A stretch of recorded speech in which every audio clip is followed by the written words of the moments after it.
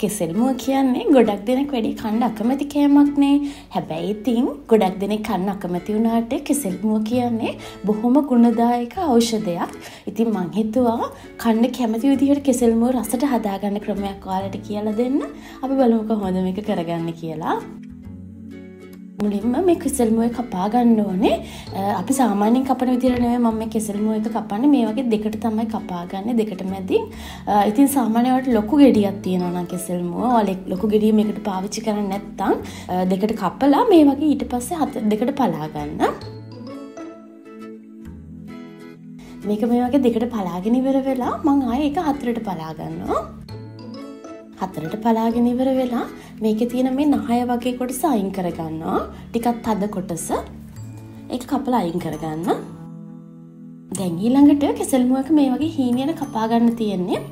මුලින්ම මේ පැත්තට කපලා ඊට පස්සේ මම මේක අනිත් පැත්තට කපා ගන්නවා. පුළුවන් තරම් හීනියට මේක කපා ගන්න. එතකොට තමයි මේක ගොඩාක් රස. දැන් මම කෙසෙල්මුවක ඔක්කොම කපාගෙන ඉවරයි. දැන් මම මේක මේ වගේ භාජනයකට දාලා ඒකට ලුණු මේස හැඳි 3ක් විතර දාගන්නවා.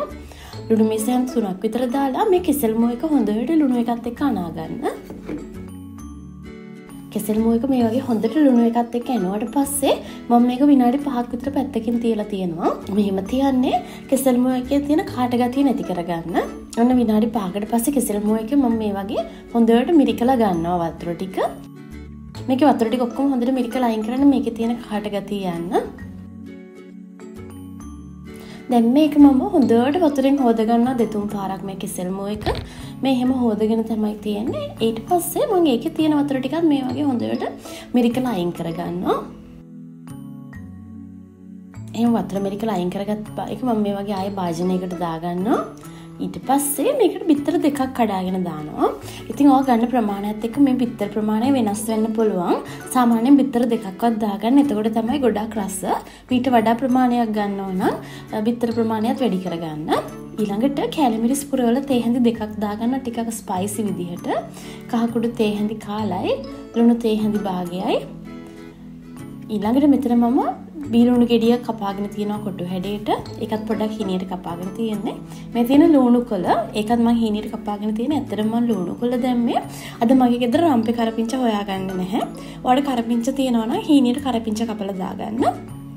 ඊට අමතරව මම අවු මිරිස් කරල් දෙකක් කපාගෙන තියෙනවා. සුදු ලුණු බික් දෙකක් විතර කපාගෙන තියෙනවා හීනියට. මේ ටික ඔක්කොම දාලා හොඳට කලවම් කරගන්න. ඊළඟට මම මේකට පාන් පිටි වලින් මේස හැඳි 3ක් විතර දාගන්නවා. ඒකත් දාලා හොඳට මේකත් එක්ක අනා ගන්න.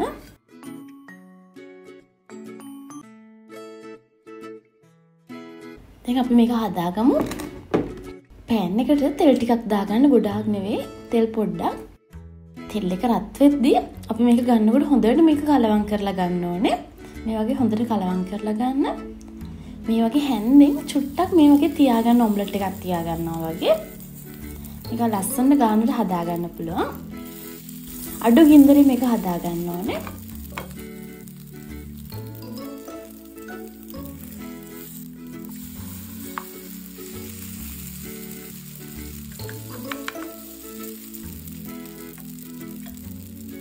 දැන් මේක හිමීට අනිත් පැත්තට තරවගෙන හොඳට බෙදෙන්න දෙන්න.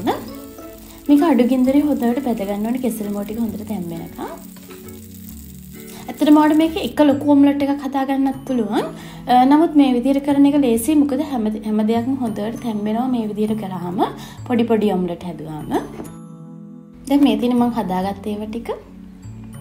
ඇත්තටම මේක හරිම ලේසියෙන් හදාගන්න පුළුවන්. ඒ වගේම හරිම රසවත්. විශේෂයෙන්ම පොඩි බබාලා වුණත් මේකට කැමති වේවි. කෙසෙල්මුව කන්න නැති ගොඩක් දෙනෙක් මේක කයි. අද මගේ බත් එකට මාළු තියෙනවා. මම මාළු එක උයන්නේ නැතුව පෑන් එකේ පොඩ්ඩක් දාලා ෆ්‍රයි කරලා වගේ ගත්තේ.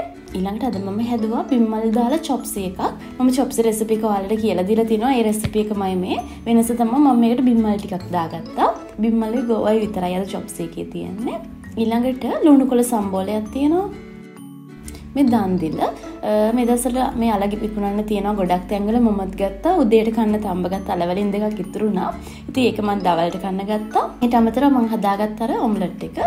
ඉතින් ඔයාලා try කරලා බලන්න. හරිම රසයි. හරිම ලේසියෙන් හදාගන්න පුළුවන් රෙසිපි එකක්. ඉතින් ඔයාලා මේ රෙසිපි එකට කැමති නම් අනිවාර්යෙන් ලයික් එකක් දාන්න, කමෙන්ට් එකක් දාන්න. ඒ වගේම සබ්ස්ක්‍රයිබ් කරේ නැත්නම් සබ්ස්ක්‍රයිබ් කරන්න අමතක කරන්න එපා. මේ වගේ ලේසි රෙසිපි එකක් කරගෙන මම ඔයාලා හම්බෙන්න ආයෙත් එන්නම්. ඔයාලට සුබ දවසක්.